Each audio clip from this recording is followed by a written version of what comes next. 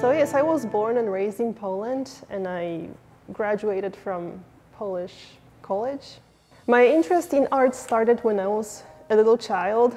My mom let me do anything I wanted, including drawing on every possible wall. Even she let me paint my entire window when I was about 5, because I wanted to have a stained glass in my bedroom. We are lucky in Poland, we have art high schools. It was 5 years of doing a lot of art, including sculpture, photography, and all kinds of painting and drawing.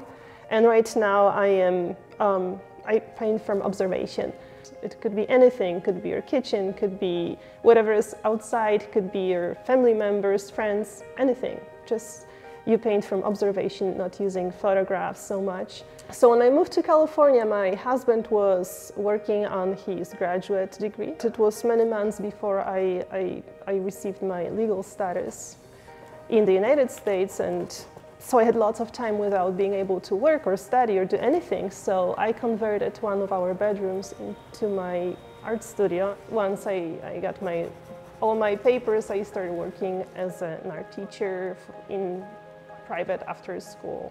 We moved to Virginia in 2012 because my husband got a job as a programmer at Virginia Tech. I was painting in my basement studio, raising 2 little kids, and I was painting a lot. The problem was nobody saw those paintings because they were in my basement.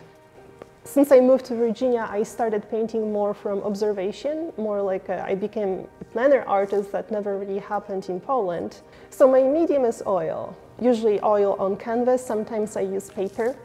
Usually I paint just from looking at things. So smaller paintings, I do everything at the place, so like by the pool. I think that artists are like sponges.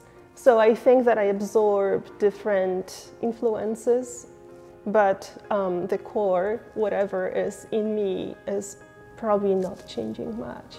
I would like to engage people in my art, in my point of view, and I would like to have a conversation with other people, what they think and what they feel when they see art. Sometimes it's hard to express with words. I'm not using really words, I'm using paint.